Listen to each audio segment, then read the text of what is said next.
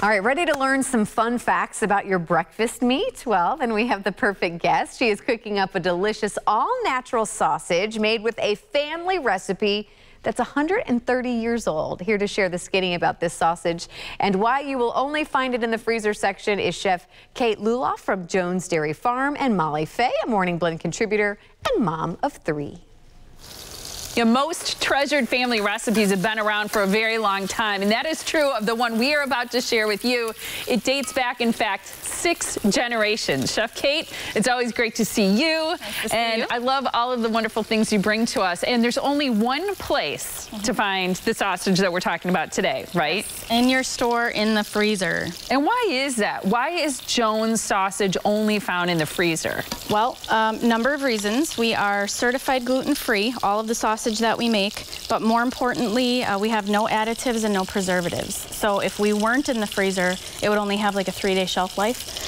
So we keep it in the freezer, keep it frozen to keep it fresh. I like that. Keep it frozen, keep it fresh. I think most people might be shocked to see how short the ingredient list is. Yes, very clean label. And most of the sausage, all of the sausage, 4 or 5 ingredients at most. But this one in the front, which is actually the white box in the back, that is all natural. Correct. And that is going to be a raw product, so that one you're going to have to cook thoroughly through.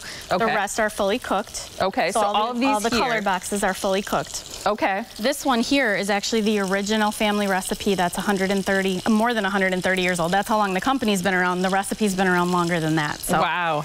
And the variety, too. There's always that link patty debate, but there's also different types of sausage. Right. So we have our natural casing link, which is in the front. That's the original recipe. And is that pork? That is pork. Pork, okay. Yep. And then I've got pork, which would be the red box. The original mild pork sausage, links and patties. Okay. And then we've got the maple, which is the purple box. The maple pork. Maple pork. Okay. Also links and patties. And then we do have chicken links and patties and turkey links and patties. I'm just cooking the turkey links and the chicken patties in here today, but we do have both. That's wonderful. If people go to jonesdairyfarm.com, they can find out wonderful recipes. I know that you have a breakfast sandwich here, but there's so many different things that you can do with the Jones sausage. There is. There's a ton of recipes on the website. It's jonesdairyfarm.com. There's a tab that says recipes. You can search by ingredient. You can search by meal if you're looking specifically for breakfast, lunch, or dinner. So that's a great, there's a ton of really good recipes on there. That's a great tool. And a lot of other wonderful, great products too, because the bacon is my favorite. I love the bacon, but you've got the Canadian bacon also, the breakfast ham slices. You got Braunschweiger.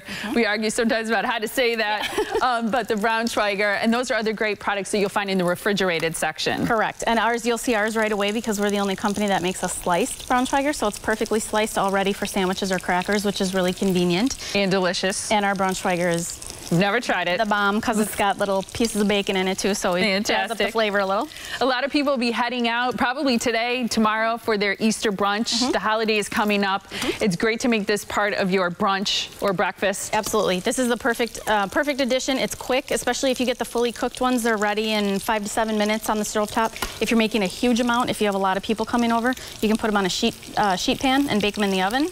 So there's lots of different ways to cook them. That's a great idea. And if you're wondering about a store closest to you in Tampa that carries the wonderful Jones sausage and some of the other great products that we mentioned, all you have to do is go to jonesdairyfarm.com, where I mentioned the great recipes are, and that's where you can search specifically for the product you want. Correct. There's a product locator tab. You put in your zip code, put in which item you're looking for, or if you just want to see which items are available, just put in your zip code and hit find. It'll bring up all the stores that are closest to you. And then just remember when you go there and you're looking for the sausage to look in the freezer. Fantastic. Yeah, I was going to say it's worth repeating. Always find Jones sausage in the freezer because to have it fresh, you got to keep it frozen. Exactly. Thanks again, Kate. Thank you.